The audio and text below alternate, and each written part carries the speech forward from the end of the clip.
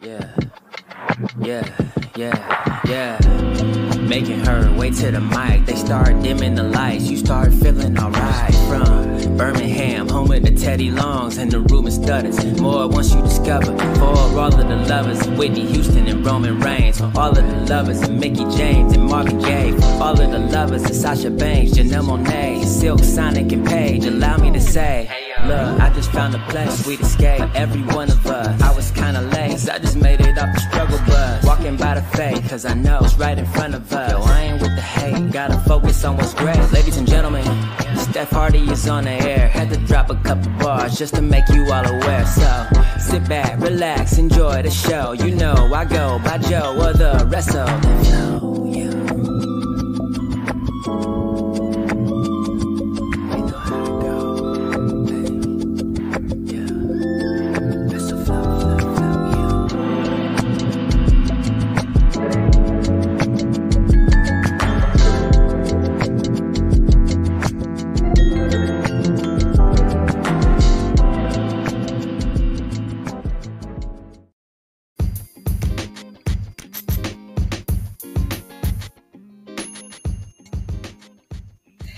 Hey yo,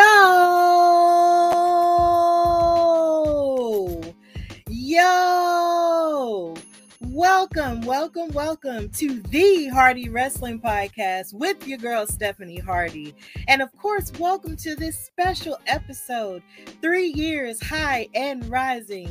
Word to De La Soul for the inspiration. This is the 3rd anniversary episode of the Hardy Wrestling Podcast. Of course, I'm your girl Stephanie Hardy. I've been your girl Stephanie Hardy for the last 3 years, and I will continue to be that later on, even after that point. Welcome.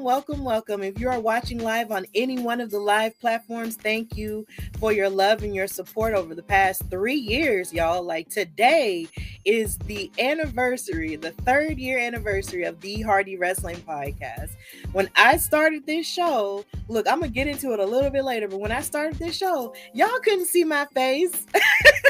Y'all didn't know exactly who I am. Y'all could only hear my voice. But now you can see my face, and we got a lot of cool stuff going on with the show. There's been so much evolution with myself, with your girl Stephanie, the host. There's been so much of an evolution with what's gone on in wrestling, period, since 2020. Oh my God, so much has happened since then.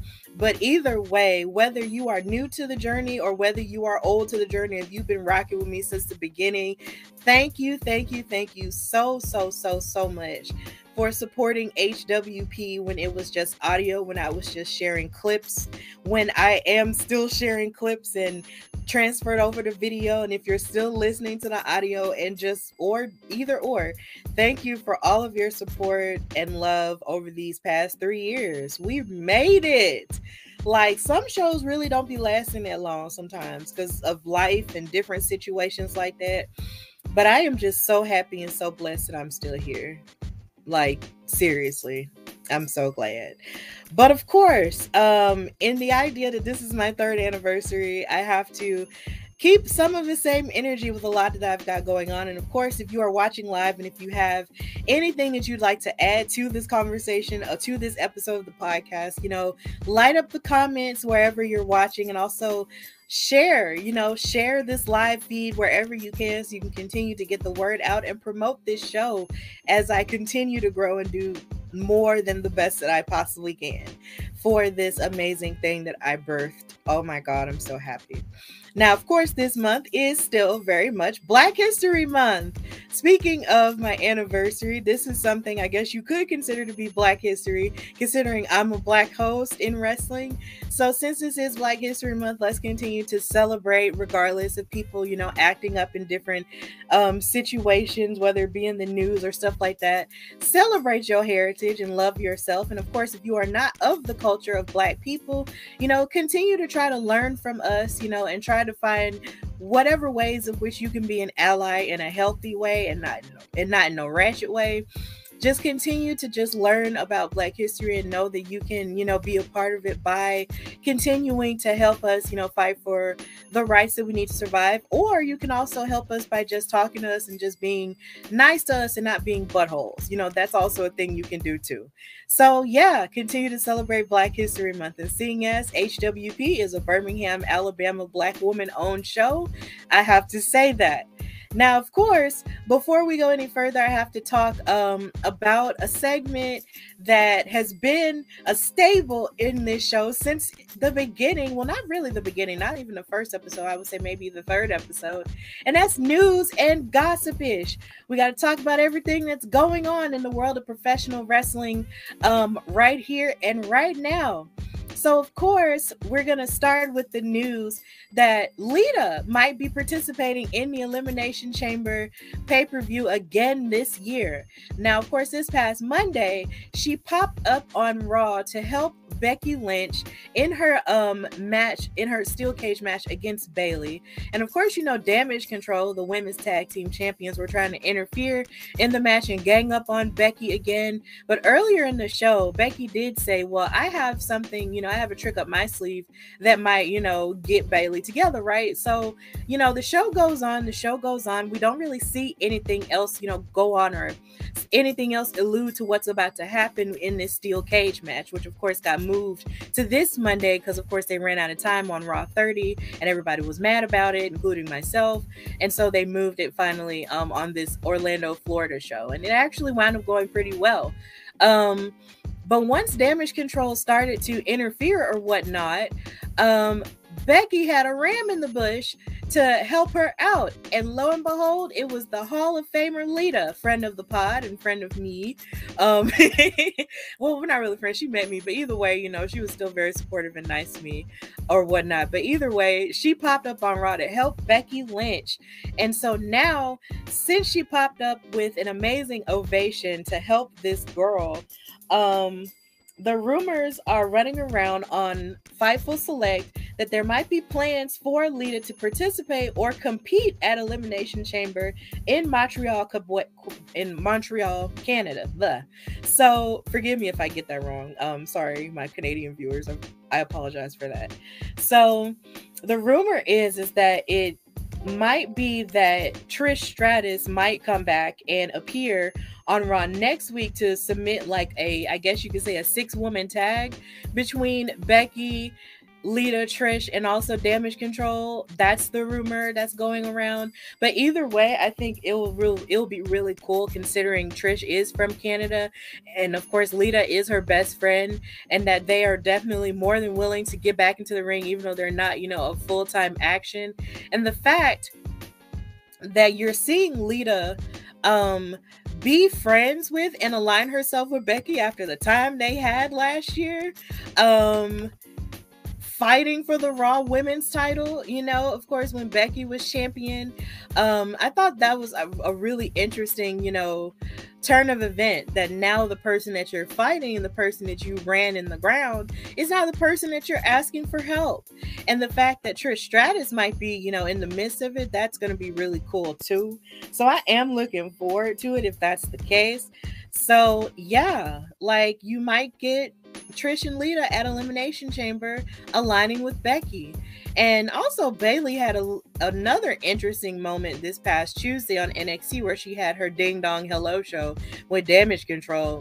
Well, not with Damage Control, but with I'm so excited I can't really get all my thoughts out. It's almost like the first episode all over again. It's like Bayley had an amazing moment with Toxic Attraction on Ding Dong Hello on NXT. So she's just been kind of, stretching herself a little bit thin when it comes to everywhere that she's going. And she, of course, got beat up in the steel cage match. She had her arm in a sling or whatnot. But either way, it's going to be cool stuff regardless. So I'm really pumped about Lita and Becky aligning with each other for Elimination Chamber, which is shaping up to be a pretty solid pay-per-view heading into Wrestlemania season. So I'm really pumped about that. And of course, here's this picture of when they were beefing. Sometimes I have more pictures than I think I do when it comes to these stories. But yeah, there's just more to it. Also, in news and gossipish, there was a very interesting piece of information I found out last week, involving Black History Month and also WWE's, Black NXT roster. Now, I was watching a TikTok that Kaden Carter, the former NXT Women's Tag Champion, posted, where she was dancing with a lot of women, who are Black and on the NXT roster. And as she was dancing around, you saw the likes of Alicia Taylor. You saw the likes of course, Ava Rain from Schism, who is, of course, the daughter of Joyden The Rock Johnson and Danny Garcia. You saw her. You saw Lash Legend. But something that really surprised everyone was when you saw Kiana James and Sol Ruka pop up in the video. And then to even, solidify it even further, you saw the giant graphic that WWE likes to make of its Black superstars, and they made one for NXT, and Kiana James and Sol Ruka were on that graphic. And it was so funny because a lot of people really did not know that Kiana James and Sol Ruka are of African American heritage. And I definitely didn't know either. I was absolutely shocked. So yeah, as it turns out, in response to everyone's comments, Sol Ruka posted that picture above a picture of her and her father. And lo and behold, her dad is a Black man.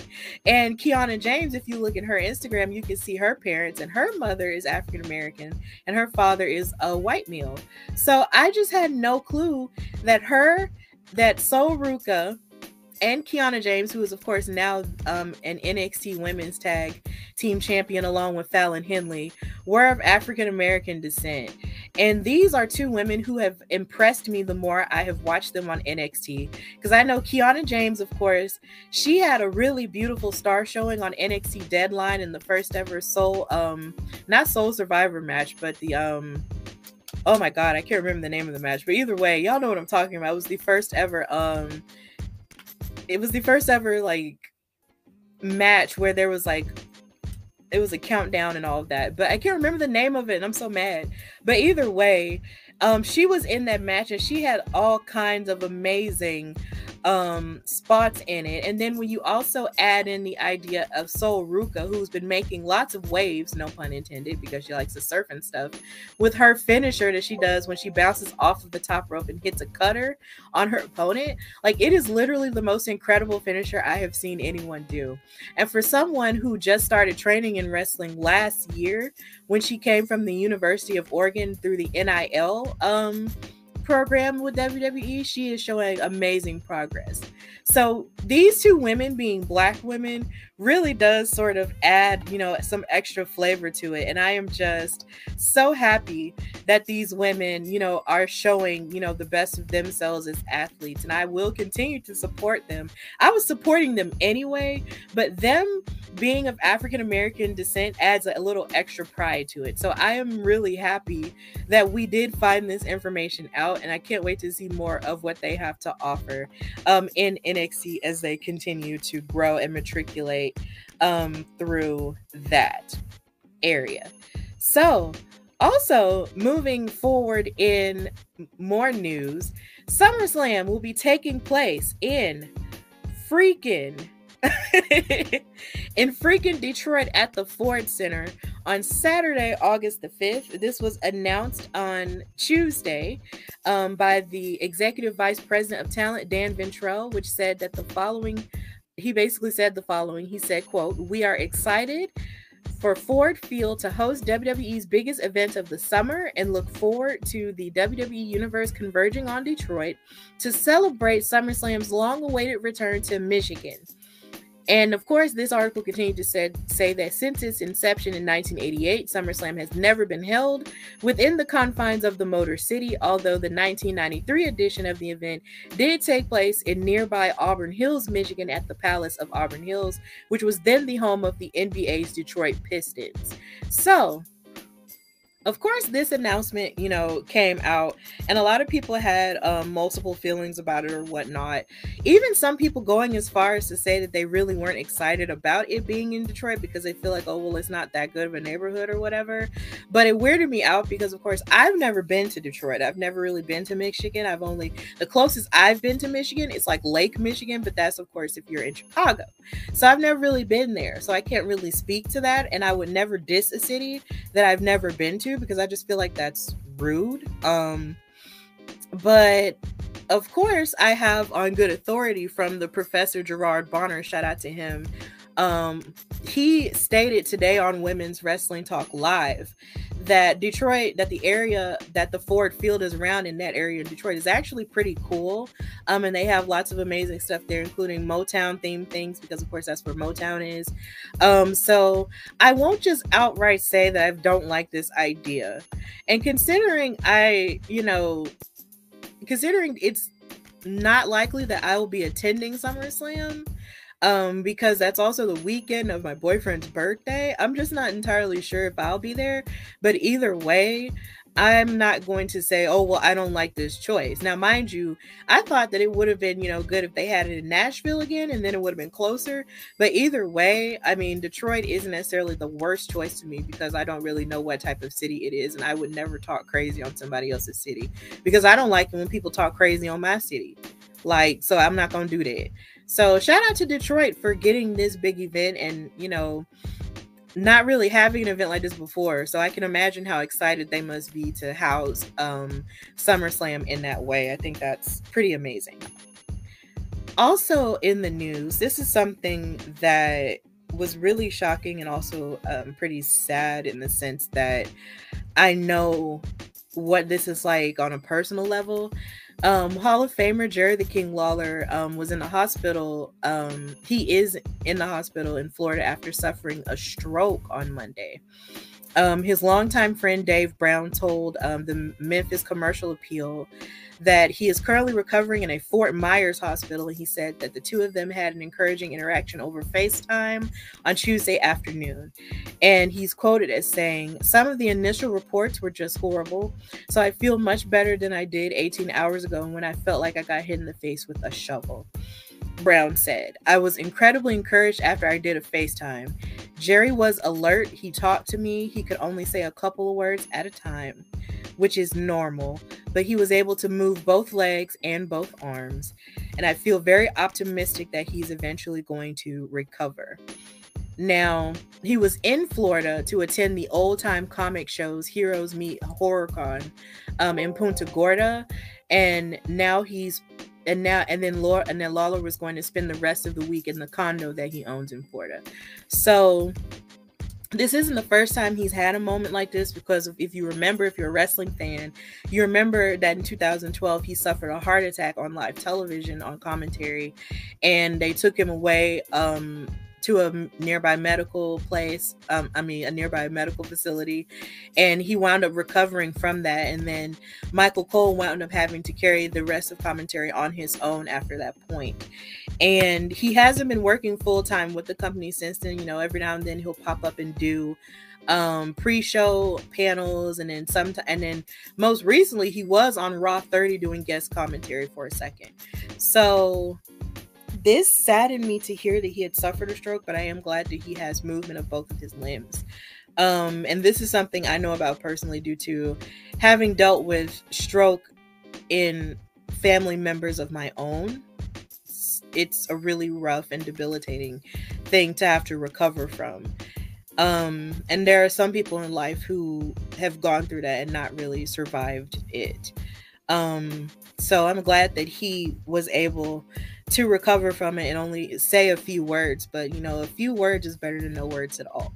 So I hope that he does continue to get better, and just, get his life back from that, because that can be really, really rough. So moving forward into a less, not a less serious, but just a little bit more lighthearted situation involving another storyline going on in wrestling. Paul Heyman and Cody Rhodes had an amazing interaction this past Monday on Raw, where they had a very heartfelt and cutting promo with each other, talked about how much they respected each other.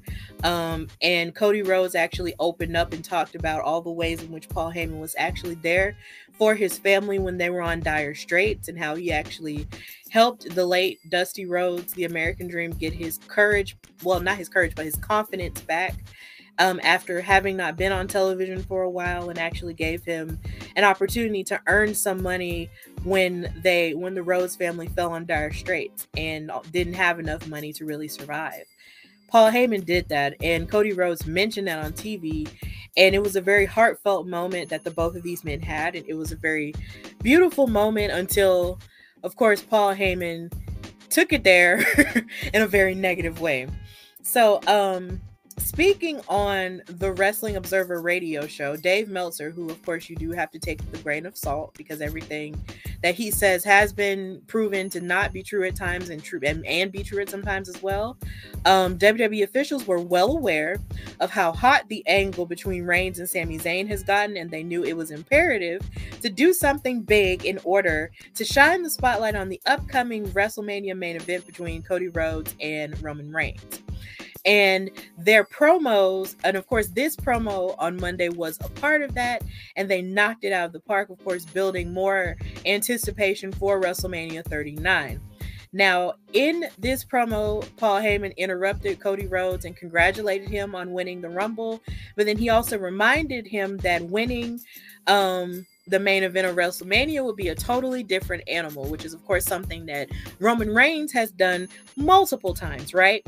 But Cody, of course, like I said, mentioned how Paul Heyman saved his family from dire straits, and Heyman really did start crying. Like, he was crying full-on tears. And he was just like, "Oh, you always know how to get me in the heart." And I was just like, you know what, Cody Rhodes, you remind me of me when I write inside my Hallmark cards that I buy for people. It's just, you write it and then you hit the person dead in the heart with your real feelings, and they just start crying, and it's a moment, and it's cool. So he did, of course, get a little bit factual when he told Cody that his dad did not get a chance to really train him the way that Dusty was able to train so many stars of today, like Becky Lynch and like Kevin Owens and like Roman Reigns, at the Performance Center before he passed away. And then he went on to say that in the last conversation that he had with Dusty, he said that Cody was his favorite son, but he does wish that Roman Reigns was, he said that Roman Reigns was the son that he wished he had. And Cody didn't like that. Cody didn't like it. He was pissed. So after he was pissed off, he walked up to him, shook his hand like real tight, and told him, "Look at here.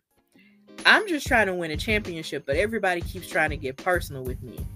So since y'all trying to keep trying to get personal with me, when I go to WrestleMania and beat your boy, I'm taking those titles personally." And I was like, "Ooh, that's a bar. That is a bar right there." But the crazy part about it is, when you have someone like Cody who is on this warpath to get these titles and basically, you know, fulfill his father's dream of being WWE champion, you have the Sami Zayn of it all leading into Elimination Chamber. And Sami is white hot right now ever since he betrayed the bloodline, and even before then. So Lord knows how all of this is going to explode. But either way, I'm really excited about how all of it is going to how all of it is going to manifest itself. Because either way, I'm going to be entertained and I get to go. So I'm just like, okay, fine. Let's do this. Let's do it. Let's go on this ride and let's just enjoy it for what it's worth. And hopefully we won't crash on the way there. So if you haven't watched that promo between Paul Heyman and Cody Rhodes, I do suggest you do watch it though, because it was phenomenal. Absolutely phenomenal. So moving forward with more news and gossip, The Rock showed up at the Grammys this past Sunday, and it set wrestling Twitter on fire because everybody was pissed off that a lot of their predictions and fantasy bookings for him participating in Wrestlemania this year, including mine, because it was in Hollywood and stuff, doesn't really seem to be panning out with the whole Bloodline situation and Cody Rhodes situation and Sami Zayn of it all. And honestly, there really isn't that much of a need for The Rock in this stage of the storytelling with WrestleMania. But a lot of people really did think, okay, well, this is his time. He's going to come back and he's going to fight Roman, and it's going to be the battle of, the Anoa'i men, right?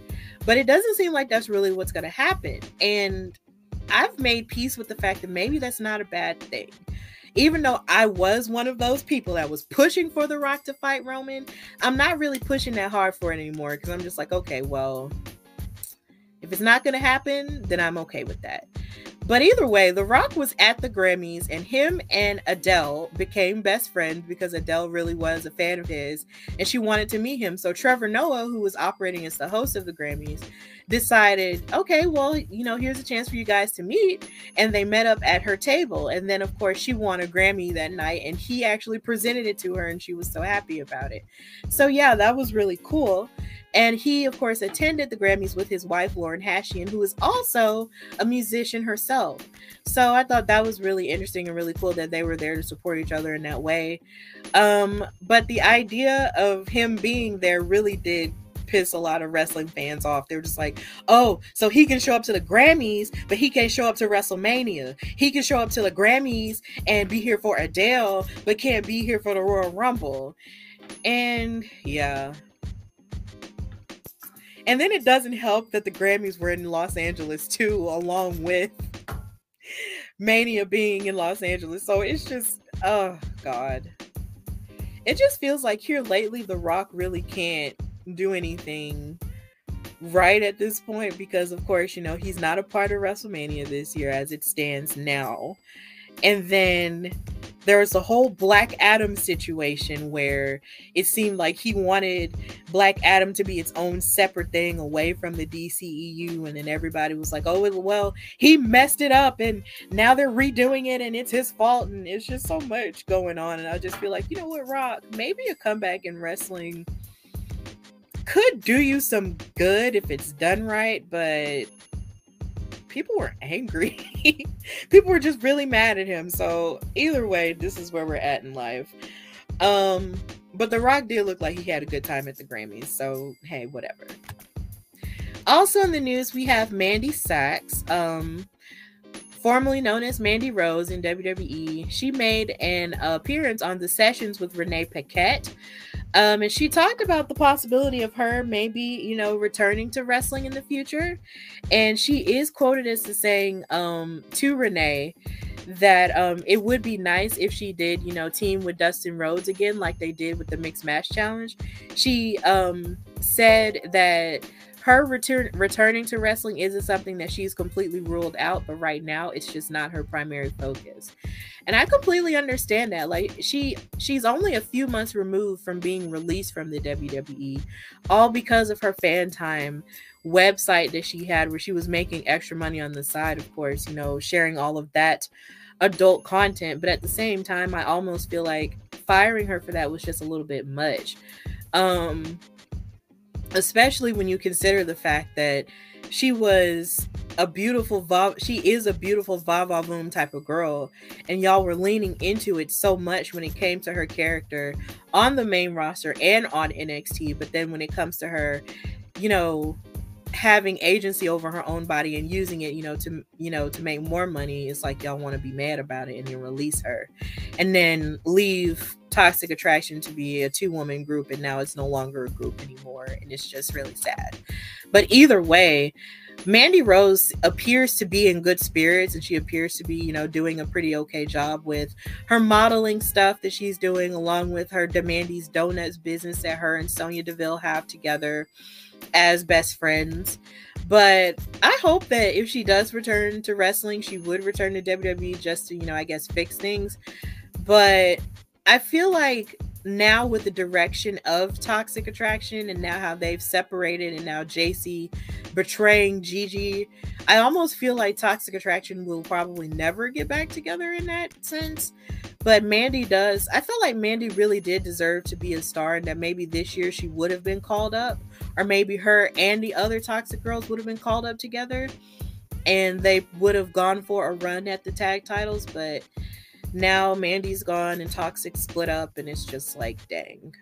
It's just a really tough situation. But I'm glad to see that Mandy is doing well, and, you know, in good spirits. So, yeah, it's really sad. But we have to live and do the best we can.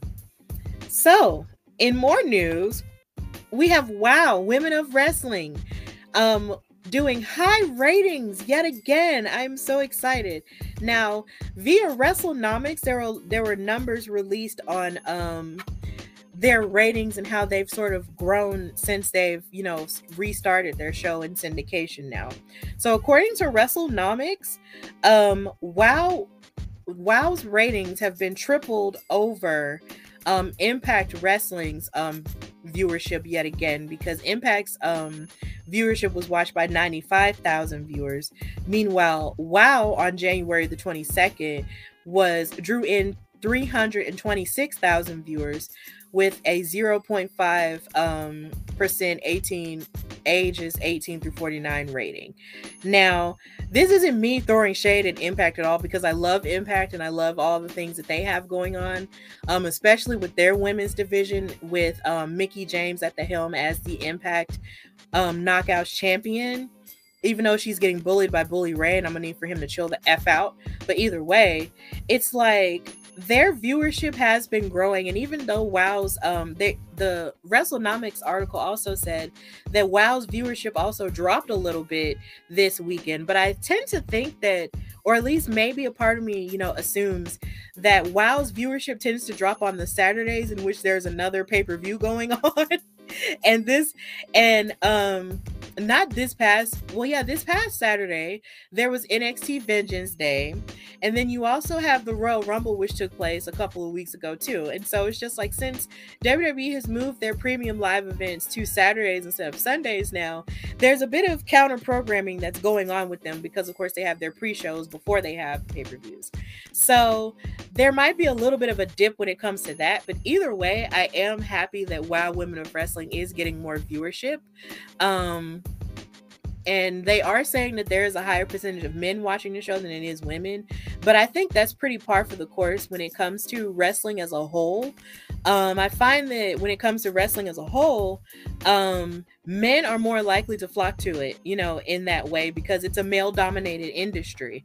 But a number of women, a chunk of women do watch it. So I believe that this is just another way in which women's wrestling is continuing to rise and grow in numbers and show that people really do care about it, and that women do care about women's wrestling as well.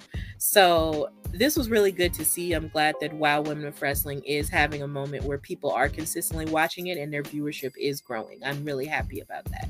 And also, if you haven't had an opportunity, check out the WOW Superheroes After Show on Women's Wrestling Talk that I host with Katrina from In Cat We Trust and Emily May. So on Mondays. So please check that out as well. And I believe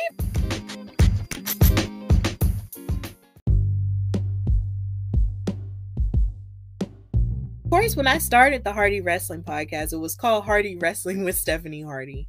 And this is a very vulnerable part for me, because I had no idea what I was doing.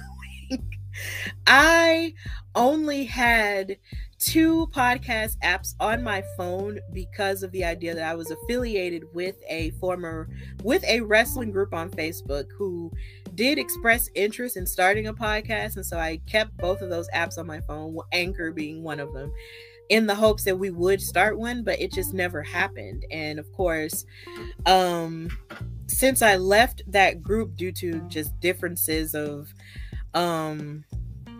stuff and leadership and so many different things, I just needed a place where I can put all of my wrestling thoughts, you know, in a healthy and positive manner. And so that's why I started the Hardy Wrestling Podcast. And like I said, when it started, this was the first logo. You can make your own logo on the Anchor app, and this is what I started with. It was Hardy Wrestling with Stephanie Hardy, because I was afraid that no one would know my name if I just called it the Hardy Wrestling Podcast. I did not trust my gut when it came to calling it the Hardy Wrestling Podcast, so I called it Hardy Wrestling with Stephanie Hardy, and I was just like, okay, well, this is it. And I put it out, and I put out my first episode, which was called Random Girl Random Podcast, and it's still up if you ever want to go back and listen to it. I believe this is one of my highest listened to or highest viewed episodes of the podcast ever, because you can hear, where I started. It was only 34 minutes, nowhere near as long as it is now, or can be at times. But when I listened back to the episode, you can tell that I was either fighting a cold or, I just sounded really nervous or scared. And I was saying a lot. And then there wasn't really a separation of segments either. It was just me just continuing to talk. And I would pause in between to give off the effect that there was a segment. But I had no clue how to edit back then either. So I was just doing the best that I could. And I had, just this music in the background going that felt a lot like an instrumental that you would hear in the background of like a radio thing or something like that. So it was just really interesting how it turned out. And the name of the episode was Random Girl Random Podcast, because like I said, before I had started in wrestling media, I was just a girl living with her parents, didn't have a job at the time because I was let go from one, and I was just full of so much creative energy. And then I was still watching wrestling, to just sort of cope with everything going on. And I just needed a place to put my thoughts, and that's how it happened. And I'm just so happy I did that. But at the time, this was before the pandemic, because the pandemic started in March of 2020. This was February of 2020. So on this day, 3 years ago, this is when the episode came out. And I talked about, my subject matter was about the Royal Rumble of 2020 and the events that took place afterwards. So I decided that it would be good to go back down memory lane and sort of discuss everything that happened with that Royal Rumble, and of course equate it to what's going on now, since Royal Rumble has just passed and we're on the road to WrestleMania again. So this is the flyer that they have for the Royal Rumble in 2020. And as you can see, you have the likes of Mandy Rose, you have Natalya, Asuka, Kairi Sane, you have Charlotte there, Becky, you had Mercedes Moné there, Lacey. And on the men's side, you have Big E, you got Kofi, you got The Fiend, Bray Wyatt, you got Ray, you got Braun, you got AJ Styles, The Miz, Brock Lesnar, and of course Roman Reigns. And when you go back and look at pictures like this, it sort of sends you back down memory lane, and you're just thinking about, man, this is really what wrestling looked like back then. And of course, this Royal Rumble took place, at the Minute Maid Park in Texas. I believe this was Houston, Texas. And this is a baseball field, and I believe this is where the Houston Astros play. And I hate the Houston Astros. I do not like them because I'm an Atlanta Braves fan through and through. So the Astros are like my biggest rivals. I'm just so happy that, they beat them in the World Series in 2021. So, hey. But either way, this is a beautiful facility. Minute Maid Park was just a really cool place to have a Royal Rumble. And of course, as I talk about a couple of matches that took place, there were a couple of matches that took place where they actually fought in levels of the dugout, and the baseball nerd in me was really cool and happy about that fact. So it was interesting. And then of course, you can never really go wrong with Houston, because it's the home of Beyonce. It's where Beyonce is from. And of course, she's iconic and amazing, legendary GOAT status, Verb GOAT, who shares the same birthday as me, who had an amazing weekend. at the Grammys. But this really has nothing to do with wrestling. I just wanted an excuse to bring up Beyonce, because when I think of Houston, Texas, I think about her and her sister, and also Megan Thee Stallion too. And they're just great women who come from Houston, Texas. So shout out to Beyonce. I love you. So of course, when you think about this Royal Rumble from this year, this took place in San Antonio, Texas at the Alamo Dome. And of course, you have Bobby Lashley, and then you also have Brock Lesnar again, and Becky Lynch again, and Roman Reigns again in this flyer. And then you also have a number of other people in the flyer as well, but this is a cut version of it. And then they had electricity surrounding it, and this is where a lot of people kind of went crazy with their rock theories, but of course that didn't happen. So that's where we were at with that. But either way, this is kind of what the flyers looked like in comparison. You had red and white with the other one, but in this one it was a little bit more intense and very superhero-ish and stuff. So that was really cool. Then and this is how the Alamo Dome looks. I forgot that I put that picture there, but yeah. But when it comes to matches, Roman Reigns, in 2020, he was having a really interesting beef with King Corbin. This is when Baron Corbin had won the King of the Ring tournament, and he really let the whole King thing go to his head, which is par for the course when you win the King of the Ring tournament, except if you're Xavier Woods. He won it and it didn't really go to his head. He was just really happy, okay, because that was his dream. But either way, Baron Corbin, which is an evil heel, so he was just like, yeah, I'm gonna treat everybody like crap because I'm the king. And he kept messing with Roman Reigns, who was of course face at this time because he was making his return from having survived leukemia. And so he was in remission, and this was where we were, cheering for him. Some people were booing him, but at the same time, the cheers were louder because he was a face and he had just returned from battling a debilitating disease. And so he kept messing with him. And then there was one point where I believe Baron Corbin poured dog food on the big dog on an episode of SmackDown.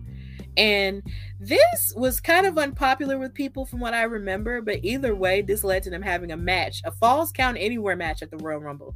And like I said, they were fighting all over the place, even in the dugout. And I was just like, oh, that's so cool.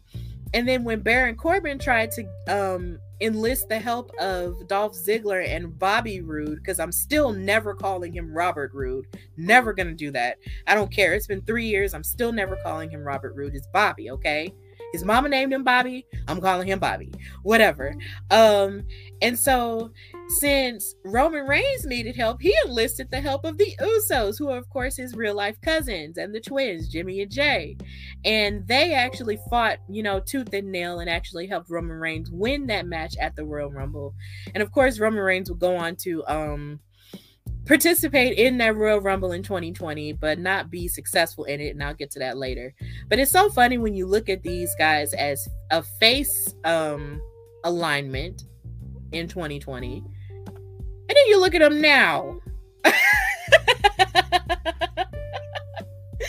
3 years ago, I never would have saw this coming. An entire faction based on the idea that they are related. They're the NOI bloodline. You got Jimmy and Jay as the tag team champions. The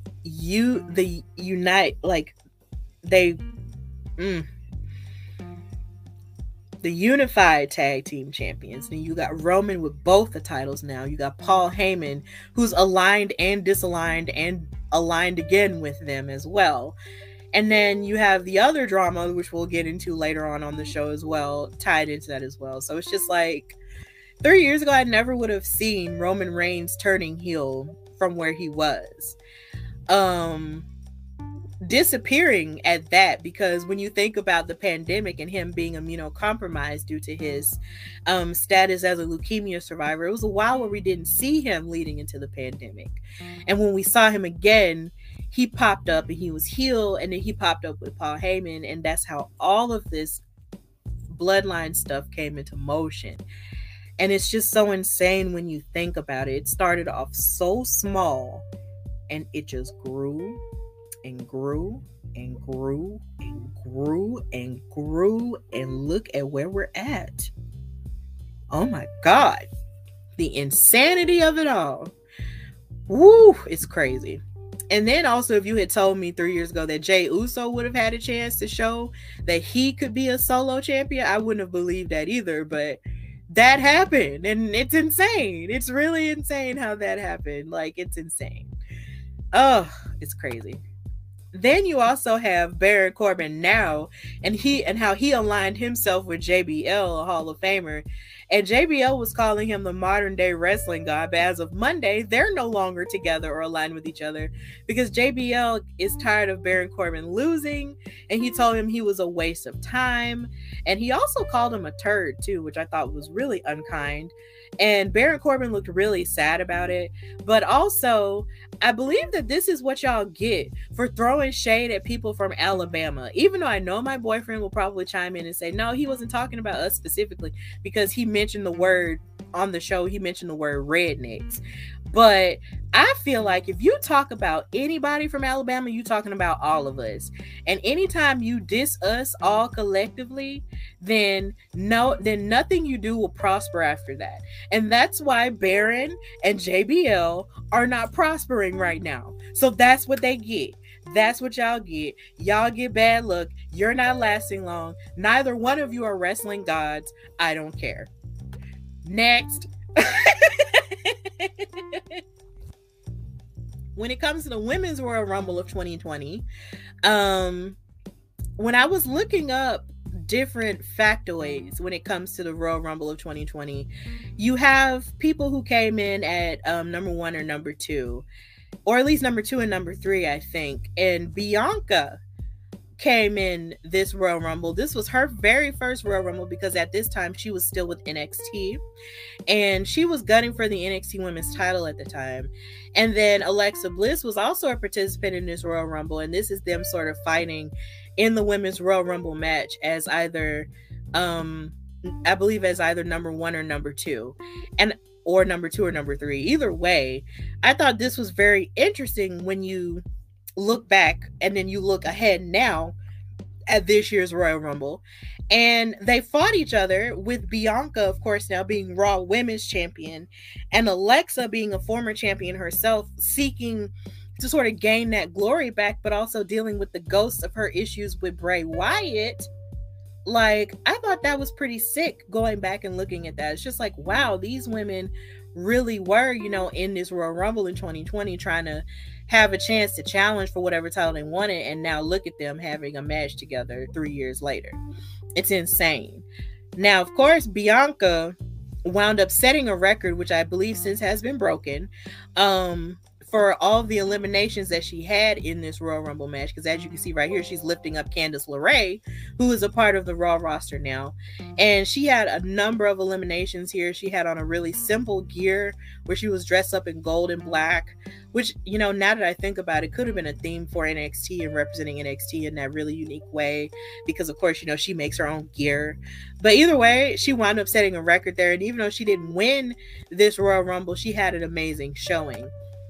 And of course, after that, she had a little bit of a beef going on with Rhea Ripley for the NXT Women's title.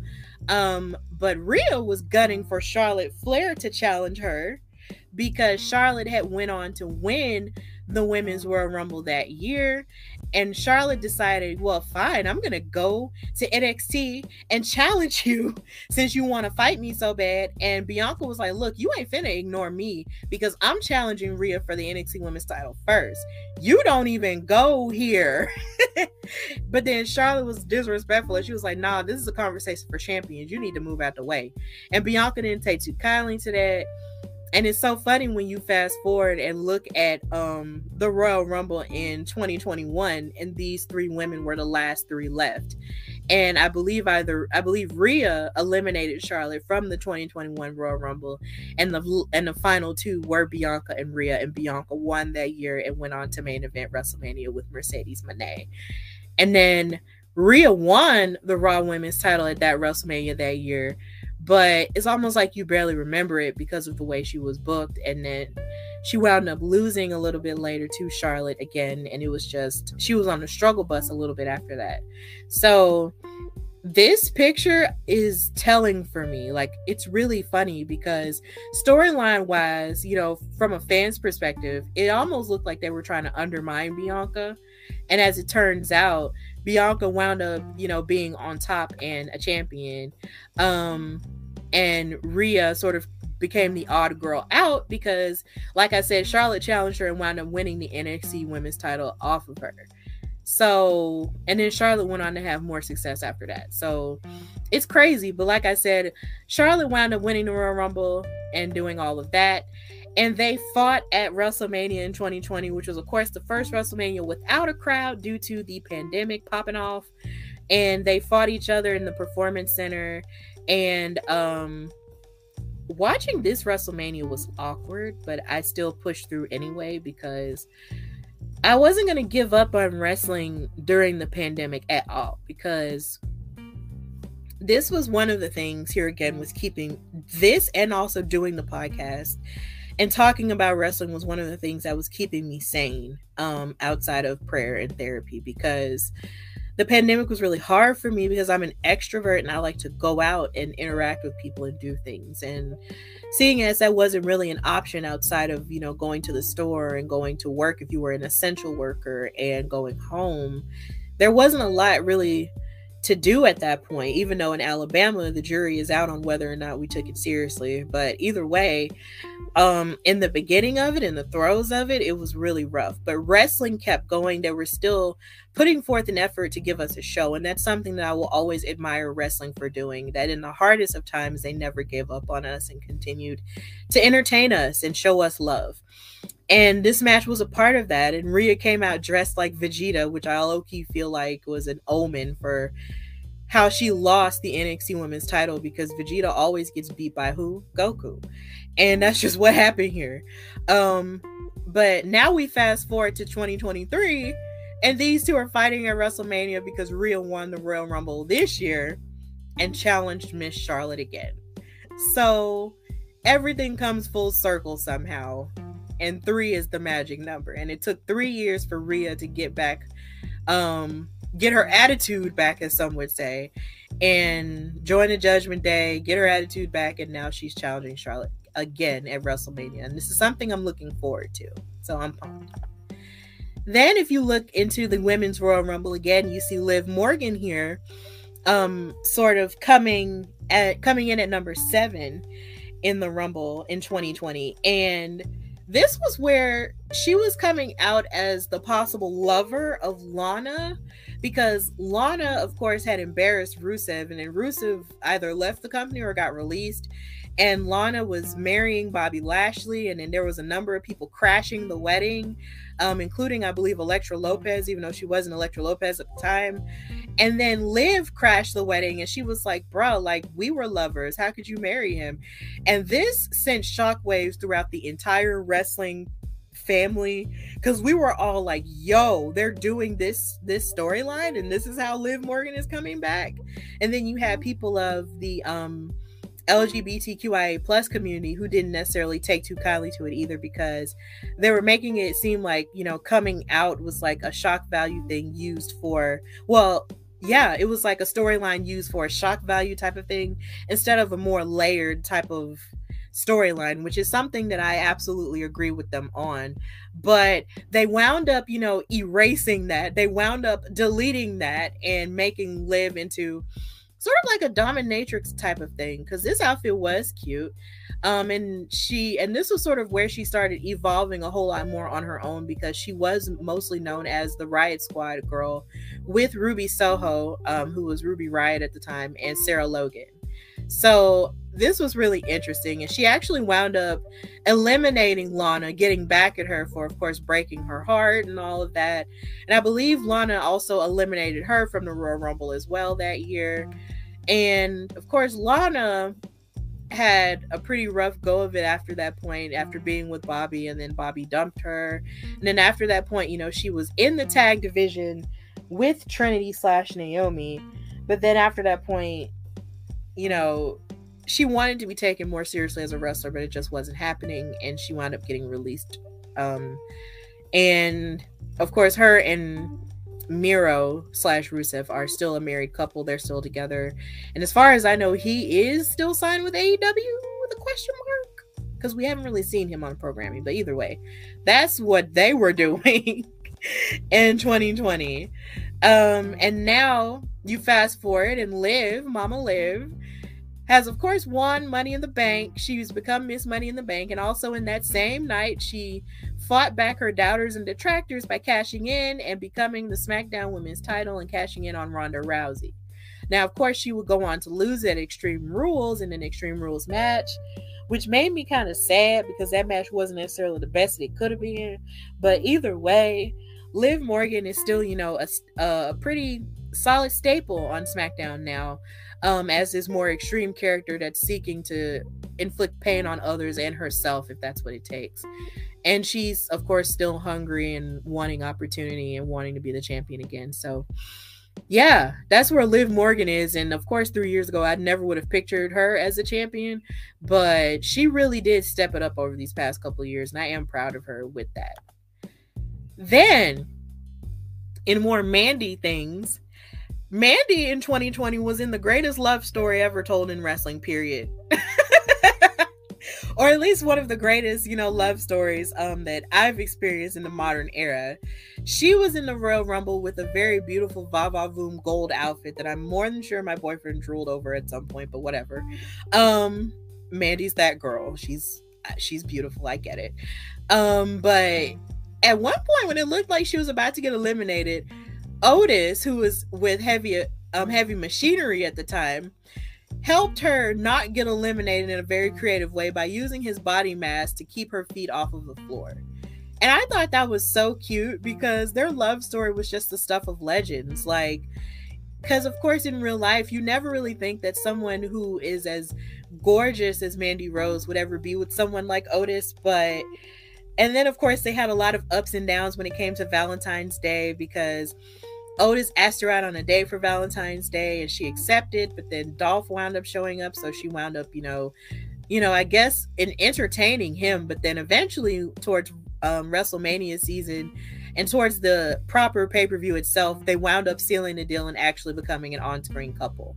And I just thought this was the cutest thing back then. I just loved it. I just really loved it. It was just a beautiful love story indeed. And kudos to the person who wrote that story, because I believe she came out on Twitter when she did get released from the company and talked about how proud she was to write that story.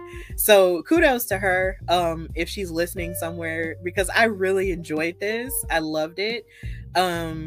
Because I just love love. I love romance. So I thought this was a really amazing thing.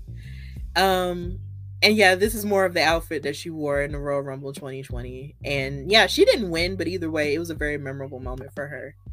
And this was them on SmackDown, of course, with more of their love story going on. And it was just a really fun time to enjoy stuff like that. Now, of course, she would go on to do stuff on the main roster in the tag team division and stuff like that. But after that point, her and Sonya fell out. And they split up, and then of course she went back to NXT, rebranded herself, dyed her hair brunette, which was something I was never expecting at all, and aligned herself with Gigi Dolan and JC Jane, and then they became the faction known as Toxic Attraction. And they won all the gold at one point, and they were basically like NXT's female answer to the Undisputed Era.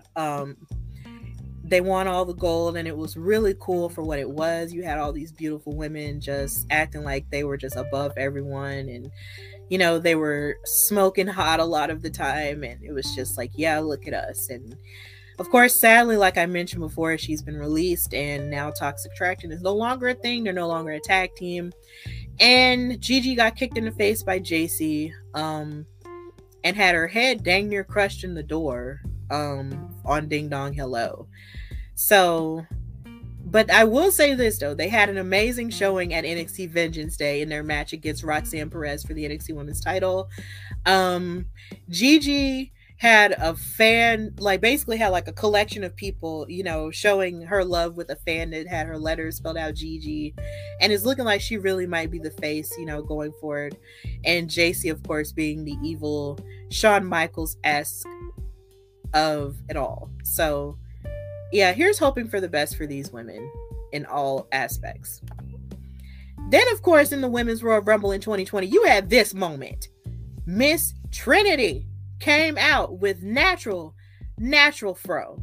And she made a return after being gone for a while, I believe dealing with an injury. And when she came back, there was a huge ovation for her. And I love this so much because as a person who's been natural for over 10 years, I appreciated and loved this afro so much.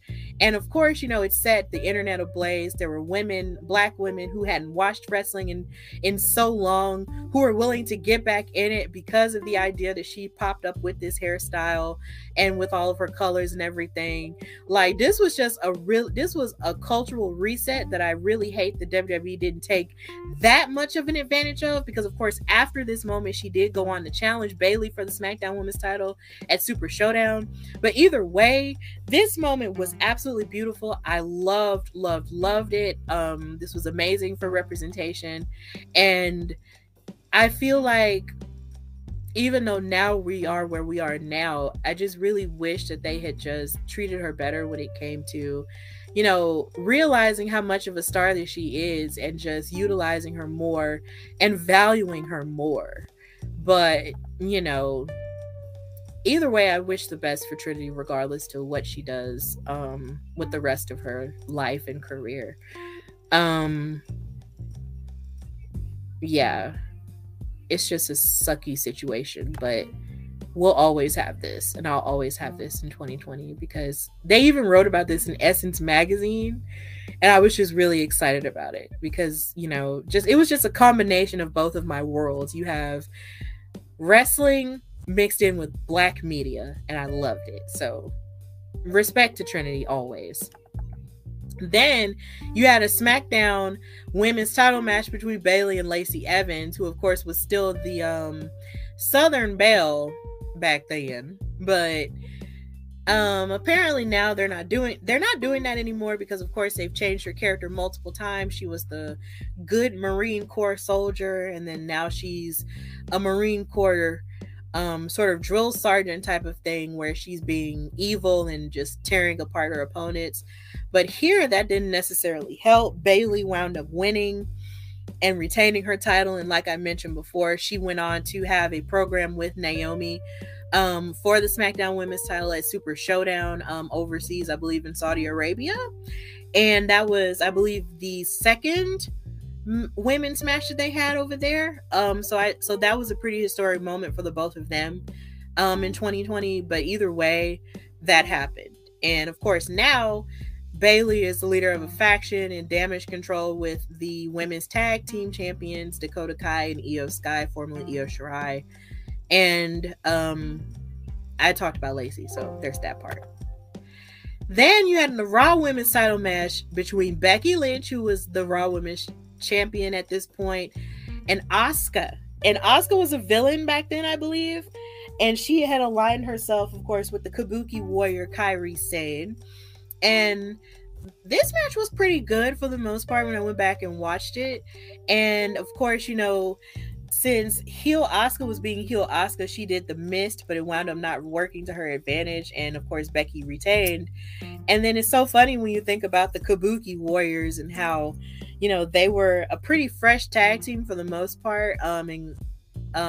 With that, but then it wound up not lasting long past 2020 because during the pandemic era, the golden role models became a thing in the form of Bayley and Sasha/Mercedes.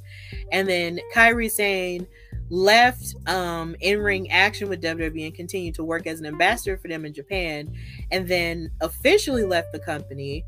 And now she's the inaugural IWGP Women's World Champion, set to face off against Mercedes Moné at Battle in the Valley. And then now you have Asuka channeling back her Kana stuff where she's being a terrifying buzzsaw of a woman and she's getting her attitude back, and I love it. I absolutely love it. This is where we're at. But yeah, like I mentioned before, Kairi is fighting Mercedes Moné for the women's championship at Battle in the Valley next weekend, as a matter of fact. And it's so funny because I don't feel like a lot of people are even really discussing this, but I feel like people really don't understand, like, Elimination Chamber and Battle in the Valley are on the same day and no one's discussing it. And I know that Elimination Chamber is in Canada and Battle in the Valley is in San Jose, but y'all, how come more people aren't talking about this? You have the biggest free agent in all of women's wrestling fighting Kairi Sane, you know, with another level of wrestling in the Japanese strong style, and you have Elimination Chamber going on at the same time. What the heck? I just never thought this would ever happen, but here again, this is one of those tough situations I was talking about with Trinity, where everything popped off, where her and Mercedes walked out of the company because they felt like they weren't being valued and all of that rigmarole, and now here we are. But either way, I'm still excited for this, and it's just funny, here again, the evolution of things. Then we also had Daniel Bryan / Bryan Danielson fighting The Fiend Bray Wyatt for the Universal title that Bray Wyatt had. Y'all remember when he was champion? They fought each other in a strap match because I believe leading up to this, I believe they even had an encounter at a SmackDown here in Birmingham before this Rumble, where the reason why Daniel Bryan had short hair was because Bray Wyatt, the Fiend, attacked him and ripped his hair out in front of us. Like, it was so crazy. And then he cut his hair and then came back and he challenged him to a strap match. And this was tough to watch in some areas, because it's like you had like blisters and belt wounds and it was bad. But either way, Bray Wyatt wound up retaining the Universal title, and it's really crazy when you really think about the idea that he was champion and everybody went up for it and everybody was happy about it. But then you had some people who felt like, well, he's this mystical being, he really shouldn't necessarily have the title. But then you have a lot of diehard Bray Wyatt fans who felt like, you know, he deserved this, right? But then at the same time, WWE kind of just, you know, snatched it backwards with their progress and had him lose to Goldberg. Yes, if I'm remembering correctly, Bray Wyatt lost this to Goldberg at Super Showdown, and everybody was angry and they made it seem like, you know, this was the end of Bray Wyatt, and it was just a lot going on. It was a very polarizing subject for a lot of people, but yeah, it was crazy. Now, of course, when it comes to the Royal Rumble side of things in 2023, he has a somewhat of a new persona where he's sort of channeling his inner Shadow Man from The Princess and the Frog, and collecting these people called the Wyatt Six, maybe. And he's also affiliated with this mystical being called Uncle Howdy, who hurts him sometimes, but then also helps him sometimes as well. So it's just kind of different. But this was from their Pitch Black match that he had with LA Knight, which of course he won. And it was just really crazy stuff going on here. But I do like his character work now. And I'm glad that creative is actually allowing him the time to sort of just let it cook and let it marinate. So yeah. And of course, Bryan Danielson is wrestling for AEW now, and he's on this quest to fight the best of the best in order to qualify to challenge MJF for the AEW championship. So that's where we're at. And also, his theme song is a whole bop. Like, seriously, it's a bop. I love it. Now, when you get to the men's Royal Rumble side of things of 2020, Drew McIntyre shockingly eliminated Brock Lesnar, who was the WWE champion at the time, and he decided that he was going to enter in the match for some weird reason. I felt like this was stupid. I was like, Brock, if you're the champion and all of these people are fighting to face you, why are you in it? It just didn't make any sense to me. But either way, he was in the match and he was bullying people and throwing out people. He threw out Big E. I believe at one point, he threw out Kofi. He threw out a lot of folks. But folks was getting tired of him eliminating folks. So Ricochet tried his best to, you know, hit him and beat up on him. And that didn't work. So when Ricochet actually kicked him, Drew McIntyre hit the final shot with the Claymore kick and dumped him over the top rope. And I thought that was so cool. It was so cool because I'm just like, holy ish.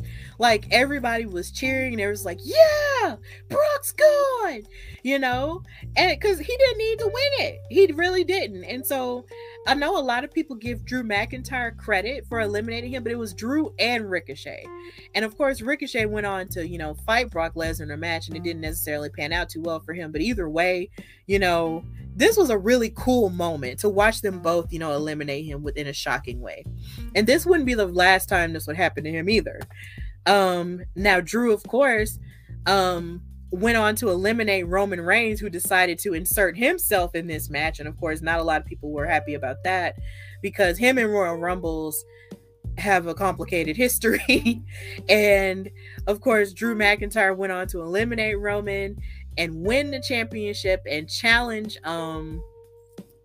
Brock for that WWE championship at that WrestleMania, and he wound up winning.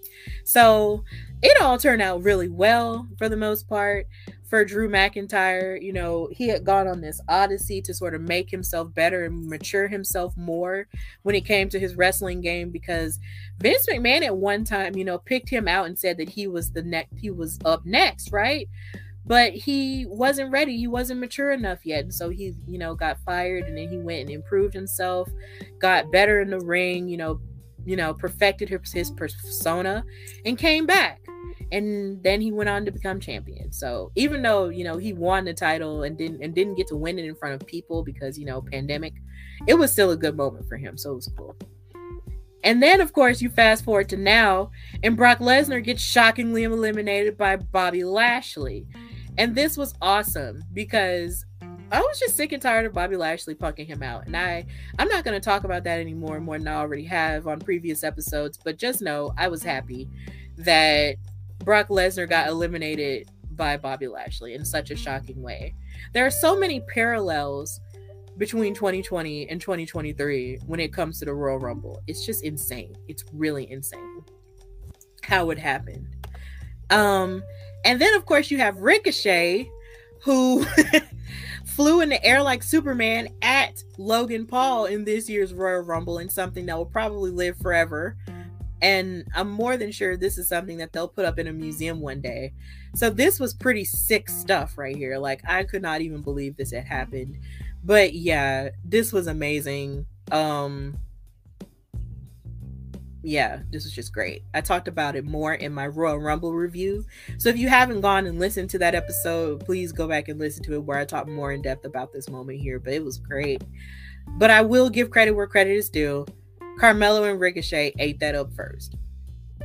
This is a Carmelo Hayes Stan account, and we are fully on the agenda of him being NXT champion. So yeah, I'll always give them credit for that. And considering that happened on my birthday too, they get more credit for that. Then, of course, in the 2020 Royal Rumble, Edge came back after 9 years away from the ring due to his neck injury and his triple fusion neck issues with that surgery. He surprised us all and came back to wrestling to participate in the match with his long hair in tow. And I just remember this whole day being weird anyway, because of course the tragedy involving Kobe Bryant, his daughter Gigi, and their friends and family in that helicopter accident really just knocked the wind out of all of us, right? And a part of me even contemplated, like, should I even watch the Royal Rumble at this point? You know, should I even try? But I just went ahead and did it anyway because I just wanted to know what was going to happen. And I knew that I was going to start this show. So I was like, okay, I need to watch this to try to uplift my spirits. And I kid you not, when Edge came back, I was just like, whoa. It just shifted a lot of things in wrestling and also just within me, just to see him come back, because me and my dad and my sister witnessed his last match at WrestleMania 27 in Atlanta. Like, after that, you know, he had defended the World Heavyweight title against Alberto Del Rio, who had won the Rumble that year. And he tore up his car with Christian Cage. And then a week later, he announced that he had to retire, and he wound up relinquishing the title. And it was just a really sad thing. And so to fast forward to 2020 and watch this man pop up and wrestle again, we were all like this. We were all shocked. He was even shocked too. And even he said in interviews that he was shocked that he even got that reaction. And I'm just like, really? You're Edge and you hadn't wrestled in over 9 years and you're shocked that you got that reaction? But you know, I'm glad he had that moment, because it was almost like a collective hug that we were all giving him, saying, yes, Edge, you're back. And he was hitting spears all over the place. And even though he didn't win, it was still a feel-good moment to see him back in the ring. Now, of course, he went on to have multiple feuds with various people like Randy Orton and so many others, and now he has a beef going on with the Judgment Day because they decided to attack him and his wife, and that's the faction that he started. But you know, this is where we're at, and it's just so crazy. Now, I also mentioned how on my episode I was talking about various things that I had even forgotten happened, and I forgot that Sami Zayn had started a united front, or like a little bit of a baby faction, with Claudio / Cesaro and Shinsuke Nakamura. I completely forgot that happened. And I was like, are you serious? He was a manager for these two, and I just couldn't even, it was so stunning to me. I was just like, what? He was the mouthpiece for Cesaro and Shinsuke, because now it's coming back to me. He was doing this to advocate for them because he felt like they weren't getting the opportunities that they deserved. And he was advocating for them, and I believe they went on to either win tag team gold, or one of them won the IC. I believe Shinsuke was the Intercontinental Champion. And it was just a lot going on. But just seeing Sami as a mouthpiece back then blew my mind to bits. Because, of course, you know, you're watching them now, you're just like, whoa, that's crazy. And then you have Claudio, who's no longer with the company, but he's the Ring of Honor, you know, world champion. And then you have Shinsuke, who's still technically with WWE, but we really haven't seen much of him since his past match with the Great Muta at the beginning of the year. It's just like, you know, where you at, Shinsuke? You know, come back. But you fast forward to now and you look at where Sami Zayn was at. He was really with the bloodline all that time, you know, now. And, you know, he was standing with these men, made family with this, with this, you know, with these men, and just, you know, created a good little family with them and whatnot. And now it's all over.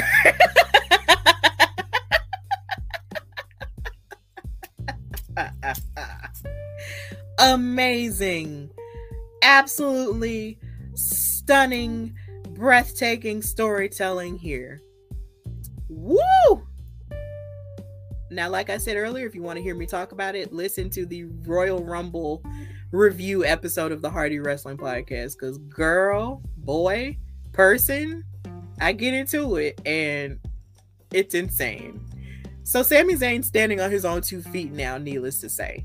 But it's crazy when you think about how in 2020 he was just a mouthpiece for 2 other people, and now he's standing on his own 2 feet after having been associated with this faction for so long.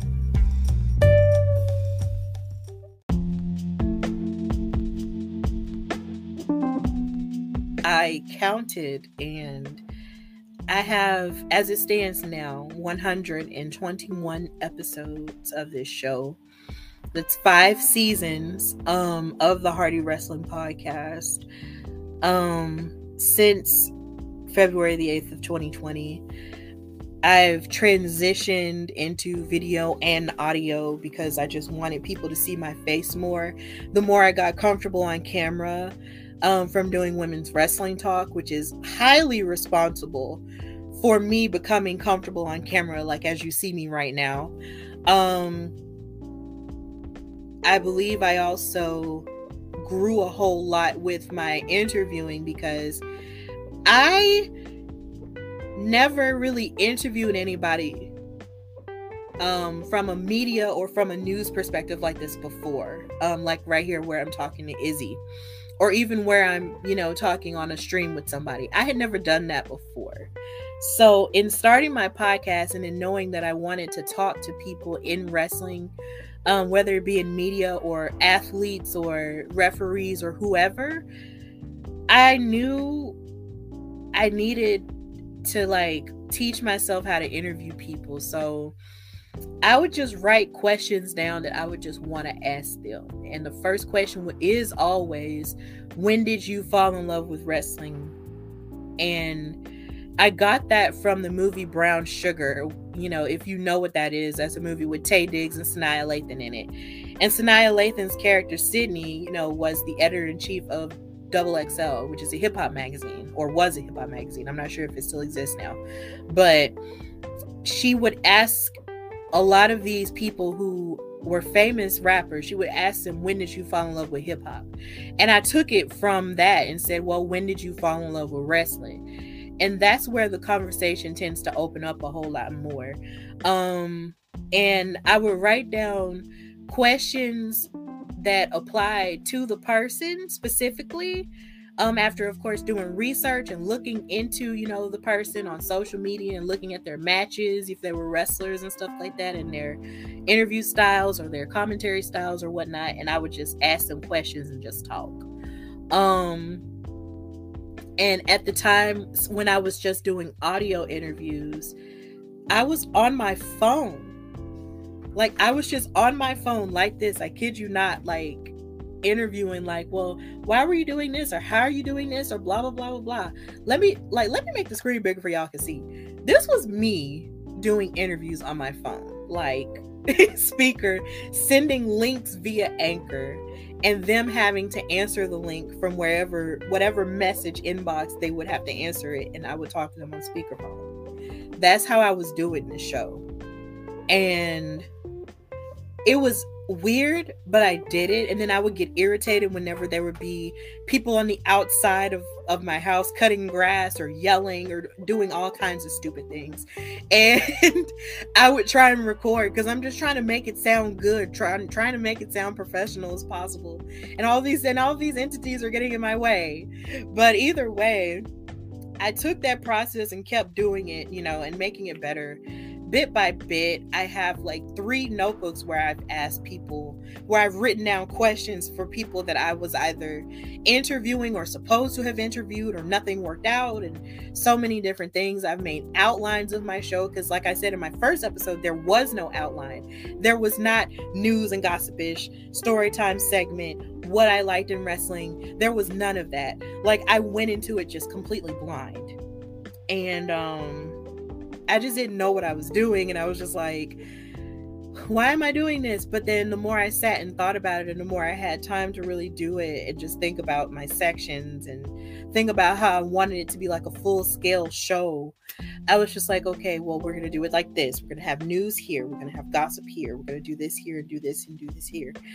And all I knew was that I just wanted to create a show that was inviting and warm and relaxing, and something you could listen to, you know, while you're just chilling out. And if you were interested in wrestling, you could listen to it and not feel like it was so harsh, because in some areas of wrestling podcast land, it can get really rough and really it can get really passionate, of course, but it can get really heated at times as well, and it can be really overwhelming. So I just wanted to give that sort of atmospheric difference with that, with just chill music in the background, and you can just listen to it and not have anything too ratchet happen. And with the work that I've put into interview people,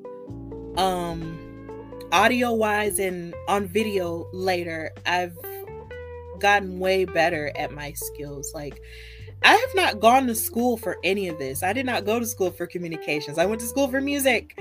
So I was just going by what I've seen in interviews in my whole life, because all I've ever done is watch the news, watch Oprah, watch ESPN, watch all these news things, and watching how people interview folks. And I was just copying that to the best of my ability, but yet applying it to where it seemed real from my perspective. And as you can see, it's worked out really well.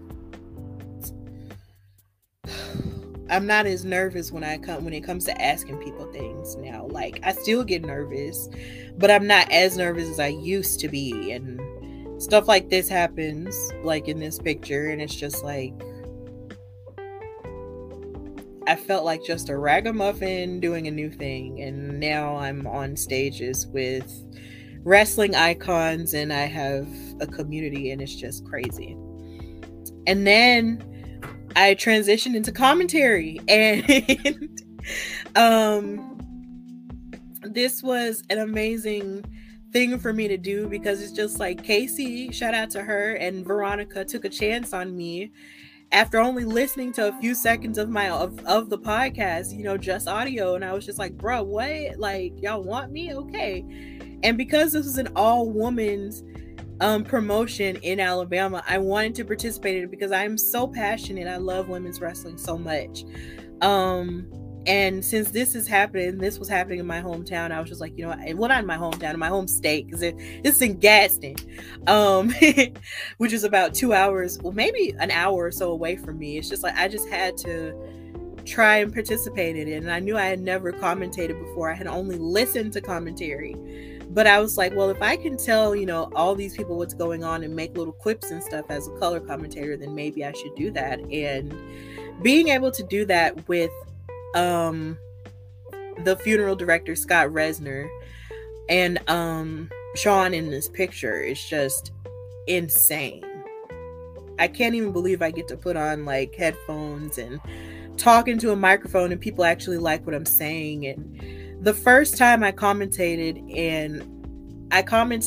a show which was Belladonna Genesis, where Jazz was on the card, a first ballot Hall of Famer, and iconic women's wrestler was on the card.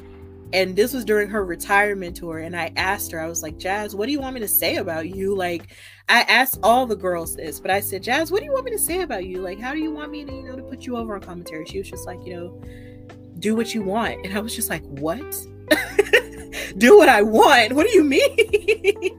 You're Jazz. Like, what? Like, I can't do what I want, because if I do what I want, I don't want to make you like sound like, make like go crazy or sound like I'm dumb or something like that. But I got her information, and hopefully, you know, it turned out to sound okay.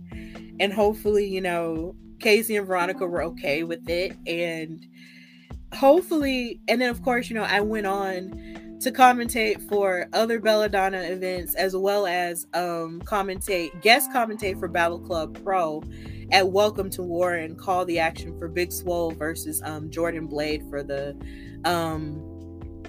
Icons Championship. And that was an honor, because I love Big Swole so much, and I respected her so much, especially since I saw her in the Mae Young Classic. I just loved her, and the idea of getting to meet her and call her action was just insane. And talking to Jordan Blade and meeting her and watching her growth as a wrestler has been nothing short of a joy. And then moving forward to commentate with Faye Jackson, who is just an iconic women's wrestler in the indies, who came out of retirement at Black Girl Magic 2, where we commentated together, was just amazing. Getting to finally meet her. I'd heard so much about her, so getting to meet her finally was just amazing. And she was just so fun to be with on commentary.